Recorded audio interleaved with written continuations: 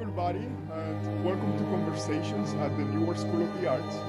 Our guest today was born in Beijing, China, and he moved to Sao Paulo, Brazil, where he lived for 7 years, and then moved to the United States to study composition at the University of Pittsburgh, New England Conservatory, and Harvard University. He is currently a professor at Boston College, and he's a wonderful composer, and we're very happy and glad to welcome Dr. Lee. So a pleasure having you here. Thank you so much. Sure, happy to be here. And also we have Larry Tamburi, Executive Director of the Newark School of the Arts. Hi, everyone. So, Dr. Lee, you have a very diverse background. You know, born in China, lived for 7 years in Brazil, and all the experience in the United States with jazz and classical music. How has all of this diversity affected your music? Well, John Harbison once said, John Harbison, everybody know who John Harbison is. He once said that the music you listen to, that you were engrossed with during your teens, will forever make an imprint on your output. Now, I was in Brazil during my teens, between the ages of 15 and 20. And I have to say that music is still in what I do today. So it's inescapable. In Brazil, I played with the very famous singer-songwriter named Chico Buarque de Holanda. And at that time, he was not that famous. But after I left, he became so famous that he actually became very politically involved, that he was actually kicked out of the country by the junta. So he was in Italy for many years and eventually came back. So I was very much involved with the beginning of the whole bossa nova movement, so to speak. So even today, I think I hear a lot of influence from Antonio Carlos Jobim in my music. But of course, Antonio Carlos Jobim was influenced by Frédéric Chopin. So everybody's influences everybody, Like the old saying, I think T.S. Eliot said it, amateurs borrow, professionals steal. So that's what I do. Yeah. Well, Tom, I remember when we commissioned you at the New Jersey Symphony and your flute to karaoke was certainly Brazilian influences in it. I remember. Yeah, definitely Brazilian. Yeah. My influence now, Brazilian music is more subtle. You don't hear the obvious Latin groove, but the harmonic progressions are very Jobim. And Jobim always have these long melodic lines, and I think that's very influential. Yeah, one of the great songwriters of all time. Yeah, it's true. It's very true. Anyway. And there's a composition of yours that you shared with me before the interview called Almost a Tango. Right. It's Morango, Almost a Tango. I wrote that from the Kronos Quartet. At that time, I was listening to a lot of Piazzolla, Piazzolla, and so there was a lot of Piazzolla grooves in that piece, Once again, as I say, I steal from the best. So who are you stealing from today? Bach. I steal from Bach. Most recently, I wrote a very long, like a 30-minute song cycle called the Kindertotenlieder, which is inspired by Mahler. So this guy who wrote the poems for the Song of the Dead Children, his 2 children died of scarlet fever, in the 18th century. And he wrote 600 poems about his experience. Wow. So I did not use the same poems that Mahler did, but I found 10 that I used. And so I just, everybody, Debussy, everybody. Now, when you were writing this, for example, Almost Tango, you wrote this piece in the 80s. Yeah. There was a very big push that for music to be completely against tonality. Oh, okay. What was it like to write music around that time? Do you have any pushback, in the academia? Well, okay. At that time, I just finished graduate school. I got my doctorate from Harvard in 1981, and this piece was written in 1983. There are several factors. One was during all that time, I was playing jazz at a club in Cambridge called the 1369 Jazz Club. Every Sunday, I was playing there with a jazz band. And Marengo is actually a song, a 32-bar song that I wrote for the band that we can improvise on. And I have to confess that the entire solo in the first violin is actually a note-for-note transcription of an improvisation I did one night that I happened to have recorded it. I listened to that recording and said, wow, that's a great solo. Let me transcribe it. And the Kronos wanted something jazzier. So that's what happened. Okay, now back to the reaction, of the academics. Gunther Schuller was my teacher at the New England Conservatory. And I studied with him, and Gunther is a big 12-tone composer. And in the beginning, when I was a student, very influenced by my teacher, I was writing in a very atonal style, like everybody, a lot of dissonances and everything. So Gunther was publishing some of my early works. He was happy with that.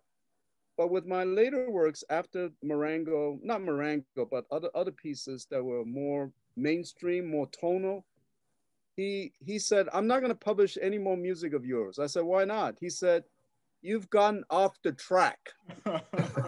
That's so typical, right? Gunther knows what my track is. This is your track, and you've gotten off it. So that's the reaction of the academia against what I was doing. Wow. The other thing that you mentioned before when we were exchanging emails, you said that in the last 10 years, your music has changed. Matured. Has matured, yes. That's on your own words. So yeah. What is different? What's different from before 10 years and, okay. And more? All right. You probably have heard some people say, and this is not just to music, but to everything, whether you're a novelist, whether you're a painter, you're a playwright, poet, they said that it takes 10 years for you to reach to the point where you find your voice. So that's the same case with Mozart. The difference is that Mozart started composing when he was 5. So by the time he was 15, he was writing mature works. So everybody got to pay their dues, 10 years of dues. And in my case, Marengo was basically 10 years. From my first piece, Opus 1, to Marengo was about 10 years. So the last 10 years, what happened was I turned 65 in 2010, And I noticed that after 2010, my batting average started at about, before I was 65, my batting average was about 50-50 or even less. Good pieces versus, But after that, my average went up to 600 and now it's at 1,000. So now everything I write, I love, to the point where a lot of my music is not performed in public anymore. I take my music directly into the recording studio without a public performance. So I'm so confident that this is great that I go straight into the studio and record. And one of the reasons why I do recording versus pushing for live performances is that my music is cursed by Murphy's Law. If anything go wrong, it'll go wrong. So it's not worth spending money hiring musicians playing concert because I come away very depressed. But in the studio, I can say, stop, tempo, take out the metronome, and then we do in short sections. Everything is digitally edited. And if somebody's out of tune, we can have it tuned. So you're like Glenn Gould. Yeah, exactly. So in the last 10 years, I've been recording my music. So that's another reason why I feel very good about what I do because I think the performances are better and I'm more mature. And anyway, so that's the basic answer. Before that, I would say my output was about 50% good. The piece that Larry commissioned for that's one of the good ones. Well, good. Do you agree, Larry?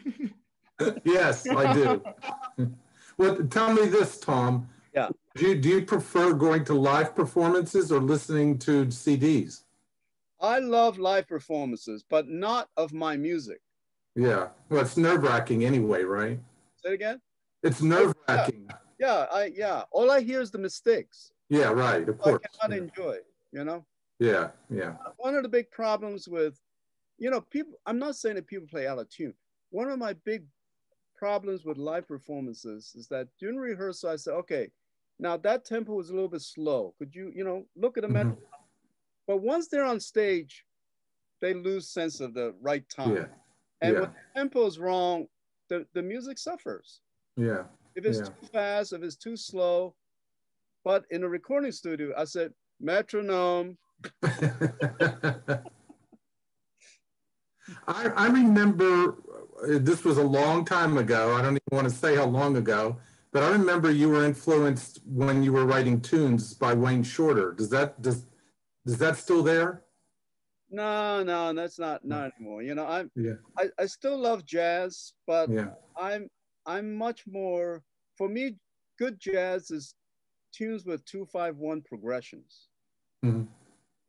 Wayne Shorter was trying, trying too much, trying to break the mold.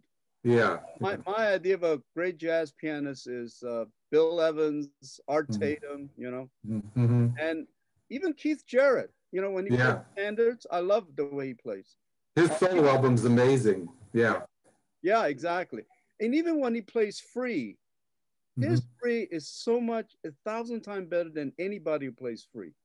Because Keith just has a better grounding of harmony. The other day, I was listening to his Paris concert. The entire movement is like Johann Sebastian Bach improvising. Yeah. I mean, he could improvise in counterpoint. Yeah. On the spot. True. Yeah. That is freaking amazing. Yeah. Nobody can do that. Yeah. Today, there's all these, new guys, Brett Meldau and Fred Hirsch. Sorry.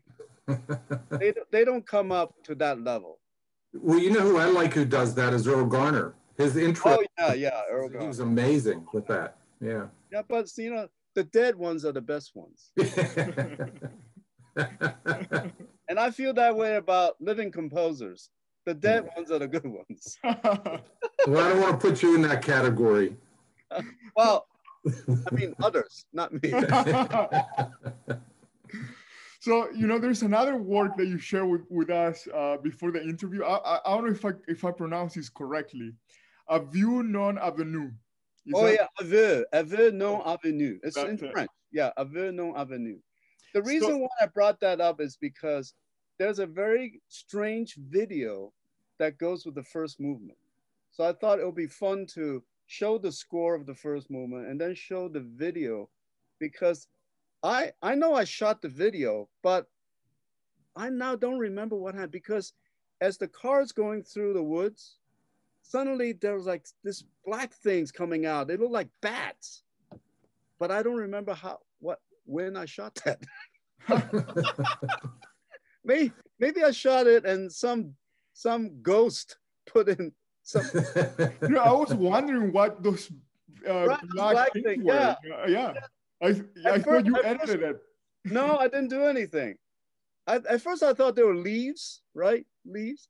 But then it flies away in the front, It look like, I don't know what that is. So I'm fascinated by that video because I don't remember taking it, but it was on my computer, and it was, in terms of each computer has a number.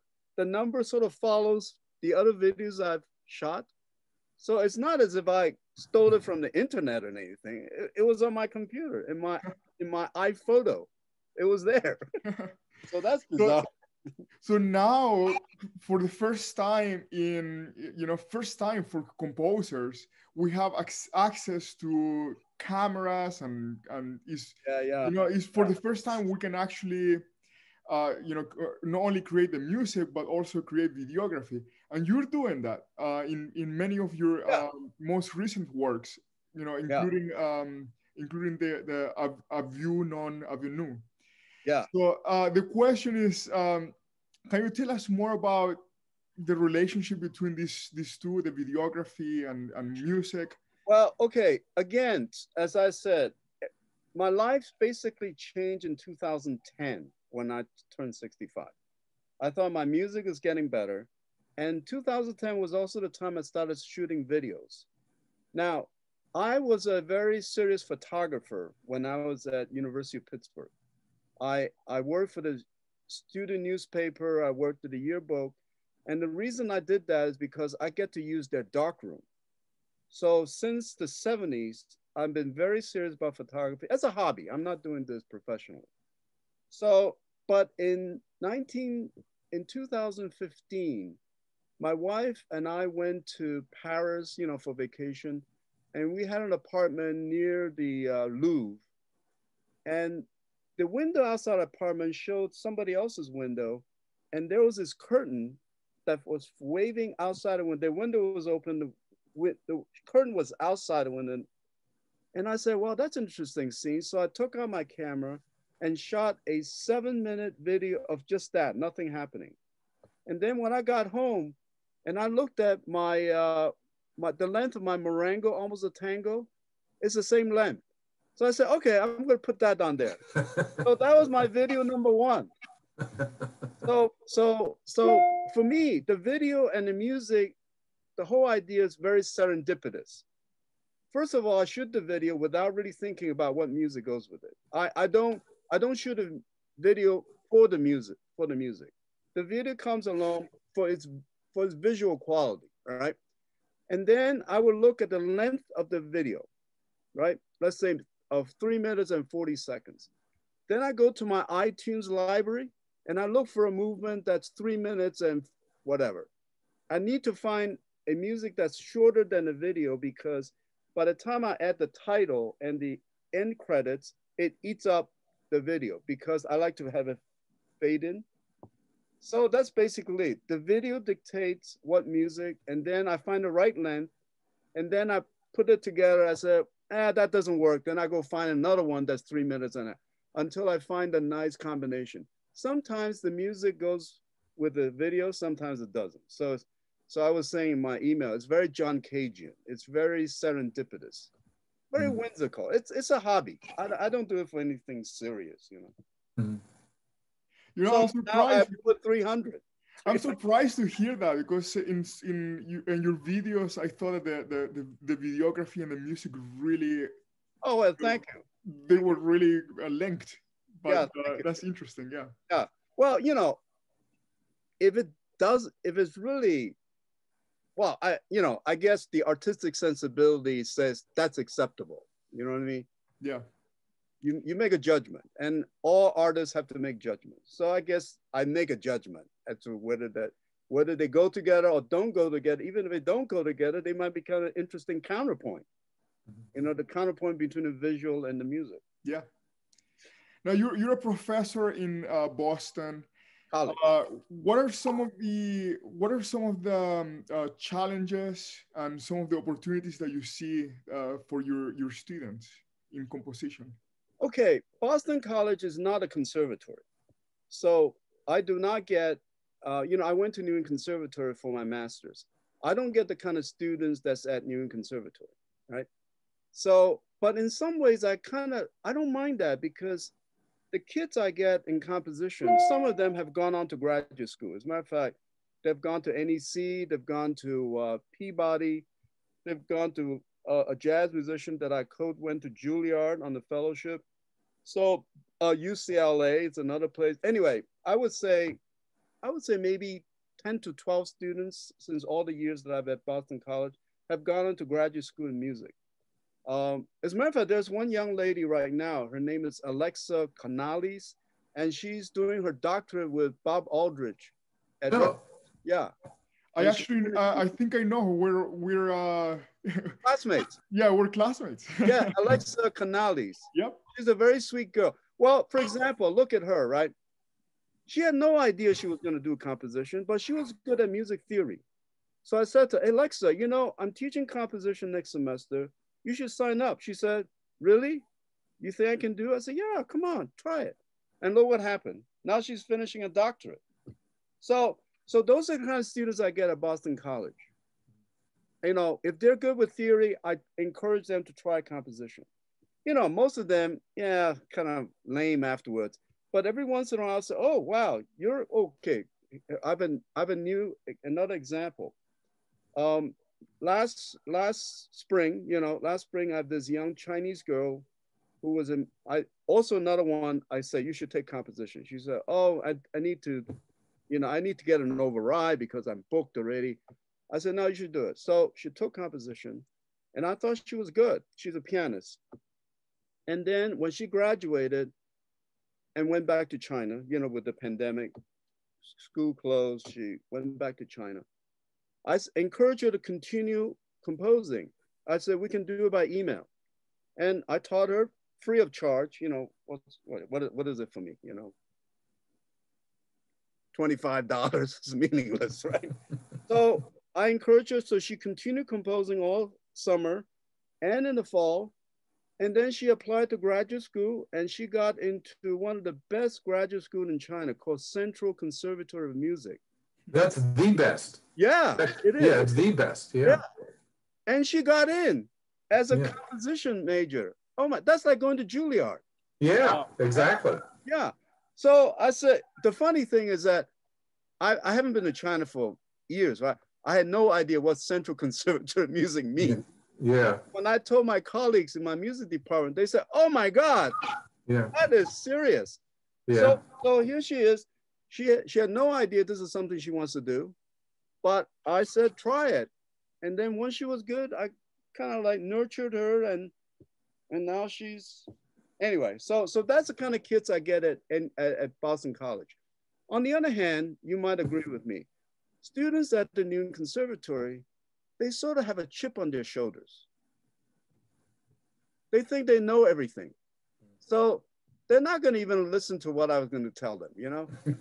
Because I taught there part-time for a couple of years, and that's the kind of attitude I have. They think they're you know, genius or whatever. So in some ways, it's better to see a young kid with nothing on their brains, and then you sort of like shape them. That's interesting.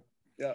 Anyway. Yeah. So, Dr. Lee, what you know, besides your YouTube channel, where can our viewers go and listen to your music? Bandcamp. All right. Bandcamp, and they can listen to it free streaming. As a matter of fact, if they just type my name in on YouTube, there's also audio files that shows up, not just the videos. So I would say Bandcamp. The reason why I prefer Bandcamp over Spotify or Amazon, you know, they're on there too. They're on Spotify and Amazon. I belong to Reverb Nation. It's a distributor based in North Carolina, and they distribute all my albums to Spotify, you know, all those other places, iTunes, you know, Apple Music. What was the point I was trying to make? Oh, the great thing about Bandcamp is that if you log onto an album, you can actually show the lyrics if it's a song cycle, right? Next to on the right side of the track, it says lyrics. You click it and you have the words. So you can listen to music and not follow the text. So to me, that's important. Spotify, forget it. There's no text, you know, there's no nothing. iTunes has nothing. And that's another reason why I do scrolling scores on YouTube, because that way they can follow the music and the text, if there's a text.